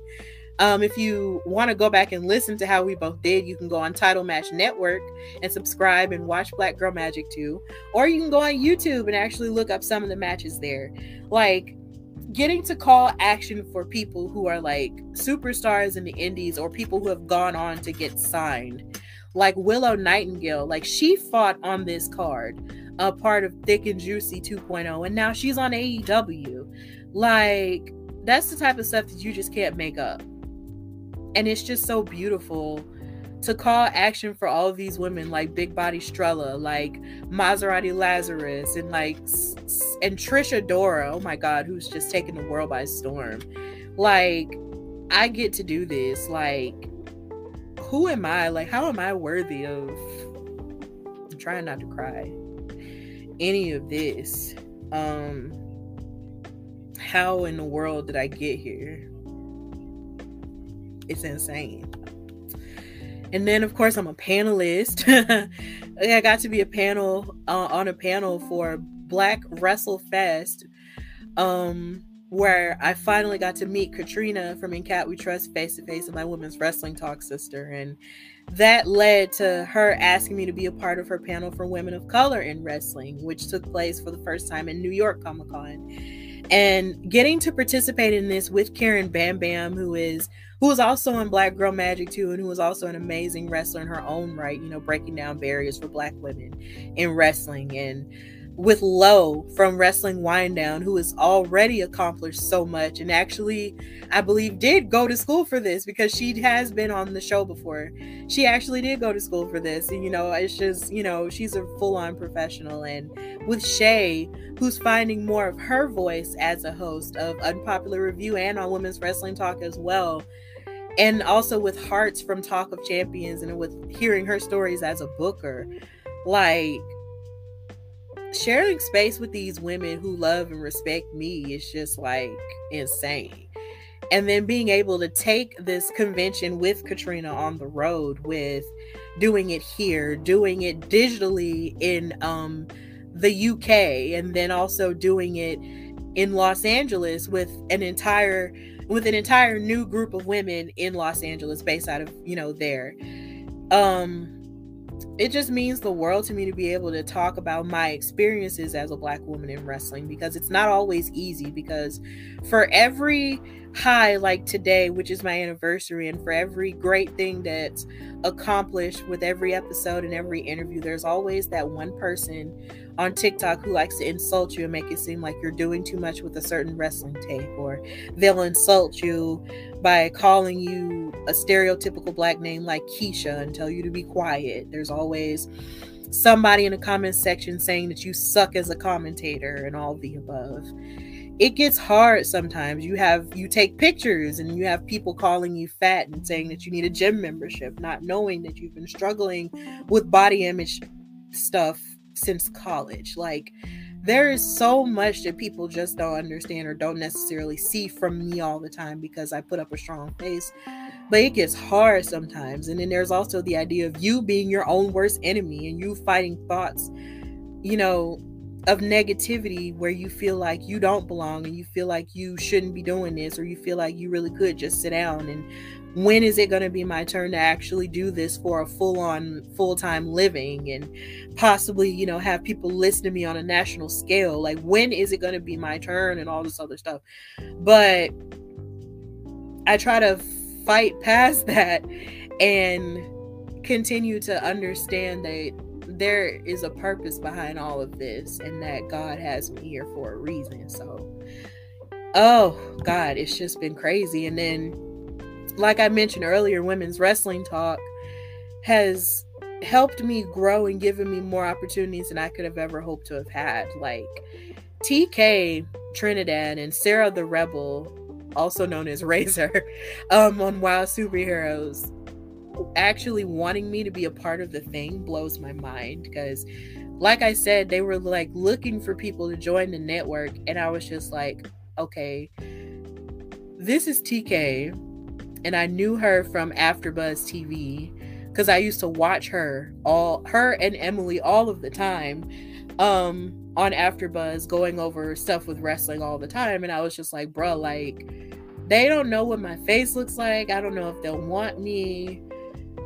Would they care? Whatever. And so I was just like, okay, well, I guess I'm just gonna send them this thing. And I hesitated for a minute, but I did. And I'm so glad that they asked me to be a part of it, because it has done nothing but help me grow more and have confidence in on-camera work and interviewing work, and trusting myself as a host to actually lead and mediate a conversation about wrestling in a healthy way, where everybody gets to be heard. And, I can share my thoughts and views in a healthy way, and then move the conversation forward. And even hosting after shows like the WoW after show, and like the SmackDown Rampage after show.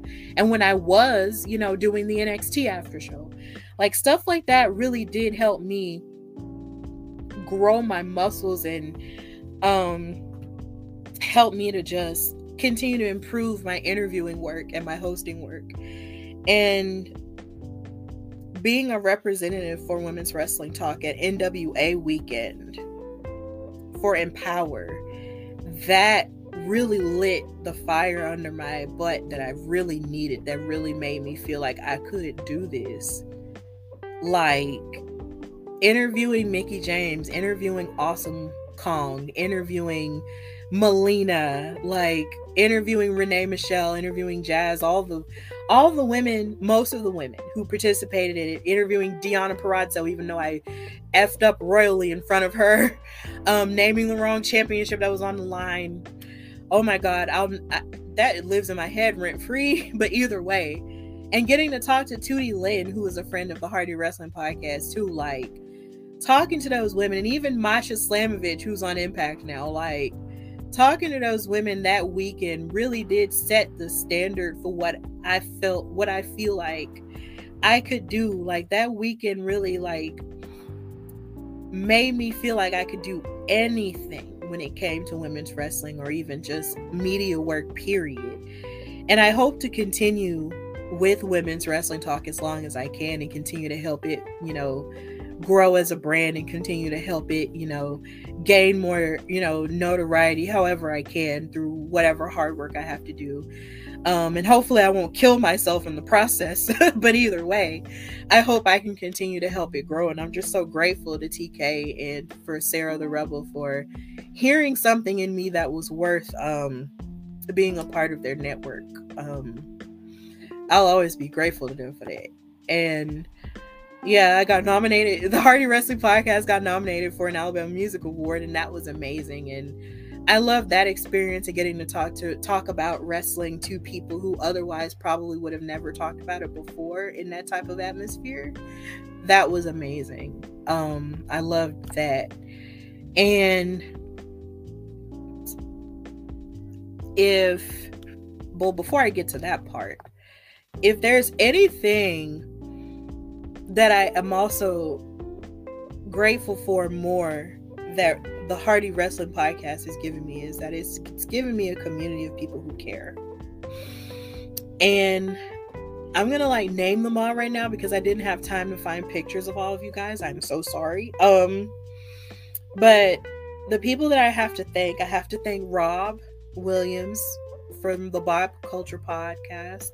I have to thank Miranda Morales, because she was the one who told me about Casey looking for commentary. But then before that, she was friends with Rob, and then we got to know each other a whole lot more, and she's been on this show twice, and I can't thank her enough for all of her support and all of her love. I want to thank Derek Gamble, who is the host of Rap and Wrestle, I'm sorry, and Wrestling IQ 101. They were the first, and also Tyrone Asbury. They were the first big collection of family that I found in this space. And when I first started, like, I didn't really know that many people, but whatever questions I had, I asked them almost everything. And I am so happy that they were in my corner, and they are still in my corner, like, to this day. Like, I know I don't message them as much as I used to, but at the same time, I'm still grateful for them in that community. I'm grateful for those wrestling girls for seeing me, and for actually being featured on shows with me when I didn't necessarily have all this equipment. I want to thank O-Face Wrestling. I don't even know if that show is still active, but that host, I don't even remember his name, and I'm so sorry. And it's not because I'm not trying. It's just I was on his show real early, and we did watch-alongs together, and I remember having so much fun with that. Like, those were really fun. And I want to thank Blurred Over, because they were supportive of me from the beginning too, with Micah, who I met at Alabama Comic-Con in 2019. Thank you for your love and your support. And I want to thank Jared, who was also supportive of me as well with that too. And I want to thank Jobber Tears, because the first time I saw them on Instagram, and I didn't know exactly who they were, but I was just like, they're talking about wrestling, so it's cool. And I thought they were like famous even back then. But now, it seems like they're getting more and more famous, and And they're actually working in wrestling more and more. Janelle's like a part owner of Battle Club Pro. Wilkins was a wrestler. He's retired now. And he had his match that I actually sponsored with Simon Miller from What Culture. And that was the first match I ever sponsored. And it's Mr. Black, who was the first member of the Jobber Tears podcast I ever met, because I was on his show that was an offset of Jobber Tears, the Mr. Black show. He's a referee now, and they've just grown so much, and I'm so grateful that they even mentioned my name, because they ain't got to do that. They don't. And since I met them, in New York, they have done nothing but show me love and help me. Janelle's my Subway buddy, and she knows what that is. So I'm grateful for them. I'm grateful for Christina for for High Heels Face Beat podcast. And I know I'm messing up the names of these podcasts, and I'm so sorry, but it's been a long day and I'm really emotional, but I'm just really happy for you guys supporting me too. Thank you, and just thank everybody who's ever had me on their show. And I'm grateful for anybody that's ever wanted to come on my show, even up until this point, because sometimes I'd be sending emails to people who I would love to have on my show, and sometimes they either don't answer because life is busy, or sometimes I take it hard and just be like, oh my god, these people think I'm lame, they don't want to be on my show. Like, I be beating myself up, guys, and I shouldn't, but I do. But for anybody who sees my show and actually sees me as an inspiration, or sees my show as something to aspire to, I'm grateful for that, because this show has given me so much more to live for, because I had worked for so long in one area, which was music and singing, and that didn't work out after I graduated from college, because it just didn't. And I don't know if it was a me thing or a situational thing where it just didn't work out, but it just didn't work out. And wrestling has always been something that I had always loved. I never quit loving it. And the idea that wrestling is giving me something else that I can actually do, where people actually listen to me and actually want to hear my voice from an intellectual standpoint, it makes me so happy, and it gives me purpose, like purpose unparalleled. And I know I work really hard, but it's just because I really love what I do. And because I love what I do, I want to thank all the guests and everybody who's ever helped me build this show in any way, who's ever helped edit, especially Faith. Thank you. Josiah, thank you for the theme song, Rustle and Flow Forever. I want to thank Simon Vision Media for the intro, for the beginning of it. Like, thank you for your help for that. I want to thank, oh my God, my boyfriend for being supportive of me through all of this, because he was with me when I thought I wanted to be the next Beyonce. And he told me early in our relationship, whenever I would ask him, like, what ifs, like, what if I got called to preach, or what if I did this? He would be like, look, whatever you decide to do, thank you. Whatever you decide to do, I'm here for that. And he has been the living embodiment of supportive throughout the whole thing. And Njakwan, I don't know if you're watching this or if you're listening to this, I love you so much, and hopefully one day, I can be rich and pay you back for all of everything that you've put into this, whether it's been money or whether it's been helping me travel, or all of the things, like being more my moral support, telling me I can do it when I feel like I can't do it. Like, thank you. Thank you so much. And to the friends I've made along the way via Women's Wrestling Talk or anywhere else, thank you, because y'all inspire me to want to do better and just be better and evolve more. Just thank y'all so much, because 3 years is a while to commit to something, and even during the pandemic where everything just seemed like everything was just falling apart, and even continuing to do this even after my life almost fell apart last year with my mom. Not even last year, but the year before, with my mom getting sick and not being sure if I could continue. But it's like I said on Instagram today, my mom said, like, I've never seen you so happy doing anything like you are with this. And hopefully that can continue to happen, because she's right. Talking about wrestling makes me happy, and talking about it with friends makes me the happiest I've been in so long, and tweeting about it it makes me so happy. So if I can get to this point and talk about what I want for my future, if one day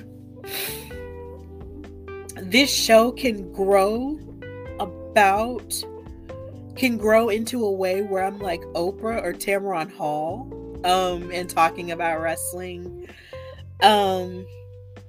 with people like in a talk show type of way, or like on ESPN or something, that would be really cool. Because ESPN, like a network, and even Fox sometimes, like they'll talk about wrestling off and on, but they won't necessarily talk about it as consistently as they do other sports. And maybe one day a network can come about, or maybe ESPN will like carve out a space where wrestling media people can come on and talk about wrestling in a way that's healthy, and cool in the way that they talk about other sports. And I can be like the Oprah or the Tamron Hall of wrestling, where I can have wrestlers on, and then we can talk about wrestling and life stuff, and, you know, talk about how they sort of keep themselves together life-wise, and what their motivations are, in terms of their love and for the sport, and what their interests are outside of it, like in a talk show type of way. Like, that's something I've thought about, and this is the first time I've shared it publicly, I believe, what I would want for my show. Like, if the Hardy Wrestling Podcast became the Hardy Wrestling Show, then that would be amazing. I would love that. ESPN, if they open that up, then that would be cool. Or if we had our own wrestling network where we talked about wrestling in that way, that would be cool. And then another thing that I'm open to is the idea of being a commentator. Like, as you can see Renee here, when she was with WWE, like, WWE has only ever, outside of Renee and Beth Phoenix and Lita, have only ever had like men on their commentary desk. And I've talked about ad nauseum how I feel like women should have more intellectual space in wrestling, because men are not the only ones who know about wrestling. Men are not the only ones participating in the matches and calling the action and stuff like that. Women are doing this everywhere, all over the world. So if that's the case, then why don't you have more women in the intellectual space? And if if the Lord makes it so, I am the first Black woman to commentate, whether it be in WWE, Impact Wrestling, or WoW Superheroes, I will be very open to that. I open that with welcome arms, because I know I'm not a professional, and I know there would be a whole lot that I would have to learn. But I would be willing to learn it, because it would be amazing, and it would be amazing for diversity, for the culture. Like, it would just be awesome. So that's something else that I would want. And yeah, here's WoW. And then it's so funny, because on WoW Superheroes, you know, you got AJ Mendez, who sits between Stephen Dickey and David McLean, who helped create WoW. Well, didn't help create, he did found WoW. So, you know, if they want to add another woman, you know, I'm your girl. If there's ever any openings for a commentator, and if you want to do tryouts, do that, and maybe I'll see you at some point. But that would be amazing, because we need more women in these spaces, and we definitely need more women of color in these spaces as well, and more women on pre-shows too. That needs to happen as well, because I love my Kayla, but I'm tired of just seeing just men in these spaces. Like, there needs to be more of us. Yeah, I don't recall, not on the mainstream level, no. So I mean, if that's something that can happen, then I'm more than open to being that representative. Or maybe there'll be 2 of us or 3 of us. Either way, there needs to be more of us. But that's the end of what my hopes are for the Hardy Wrestling Podcast and for myself. So now we're here at the Jesus Christ, call to action. I'm sorry, guys. So I hope you've enjoyed this episode of the Hardy Wrestling Podcast, this anniversary episode. So if you haven't had a chance, please go on foryourwear.com/Hardy Wrestling Podcast and buy the Alabama Wrestling t-shirt. It's a select your fighter mode. So on the t-shirt, you have Paul Bearer, AQA, Fuego del Sol, Deborah, Caleb Braxton, like I previously mentioned, Teddy Long, who has been on the podcast before in the early days of Hardy Wrestling Podcast, and Sensational Sherry, who celebrates a heavenly birthday today. I can't tell you how shocked I was to find out that that the Hardy Wrestling Podcast as an entity shares an anniversary date with Sensational Sherry's birthday. Because if you may or may not know, Sensational Sherry was born in Birmingham, Alabama, just like me. And sadly, she passed away before we could give her more of her flowers, even though she is a Hall of Famer. But the idea that connection is just out there, it's just insane to me. I would have loved to have met her or interviewed her, but either way, it's just insane how that happened. Like, today's your birthday. Like, when Amy from New South Pro Wrestling or New Era Pro Wrestling, I'm sorry, I'm blanking on names again, posted it was her birthday, I wanted to just faint. I just wanted to faint. Like, excuse me? So you mean to tell me I founded the Hardy Wrestling Podcast on Sensational Sherry's birthday, and we're both from Birmingham, and we're trying to and she made her space in wrestling, and I'm making my space. This is the kind of stuff that you really just can't make up. I promise, none of this happened on purpose. But with more announcements, I will be at Comic-Con in Birmingham this weekend. Not every day this weekend, because of course Friday I do have to go to work, but Saturday I'll more than likely be there. So please come to the table as we talk wrestling, or I might not be there. It's just, I've had a really busy week, so if I'm not there, then please don't be mad. But I've had a really tiresome week, like between the anniversary and other things I have to do. Like, it's just a lot going on. So please don't take it personally, because I do love you guys. But sometimes I work so hard and I just need a little bit of a break. So if you see me at Comic-Con, great. But if you don't see me, don't judge me, please. But yeah, that's pretty much all that's happening now when it comes to announcements and such. So, sorry, that's old stuff. But thank you for those who watched this live stream of the 3rd anniversary episode, 3 years high and rising. And hopefully, this show will continue to last as long as it possibly can. Until, of course, more opportunities arise and more things happen with me in my life as a member of the wrestling community. So I hope that wherever you are, wherever you're listening, wherever you're watching, that you're having a good day, good night, good week, good year so far. And I hope you know that this is a lesson I had to learn from starting the podcast myself. Where you are, wherever you're starting from, is enough. Because it's like I said earlier, I never imagined I'd be doing this. I never imagined that anybody would ever want to listen to me. I never imagined that anybody would want to ever talk wrestling with me or ever want to listen to me in this space, but people are. And I've had so many blessings happen from this. So the lesson that I just want to leave you guys with is to just believe in yourself from where you are. Because I promise You might not think it's enough, but to somebody, it really just might be enough. And your blessings can be on the other side of the doubt that you have, or the belief that you have that what you have or from where you are isn't enough. I promise it is enough, because I started this thing on my phone on speakerphone, and it's taken me all these different places. So everybody has to start somewhere. But I promise that on the other side of that starting,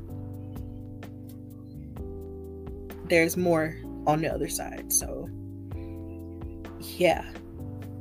Thank you for supporting the Hardy Wrestling Podcast with your girl Stephanie Hardy. Please follow me on Instagram and Twitter at Queen Steph Hardy.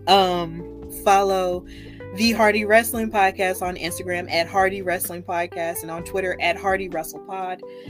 Like, share, and subscribe on YouTube at the Hardy Wrestling Podcast, where you can find the logo up there. And just continue to support the movement, and just look out for me wherever you can, because I be everywhere. And because I be everywhere, you just never know where I might pop up. And that's just the truth of it. I'm blessed in that way, and I praise God for it. So until next time, this is your girl Stephanie of the Hardy Wrestling Podcast. And until next time, bye y'all. And thank you.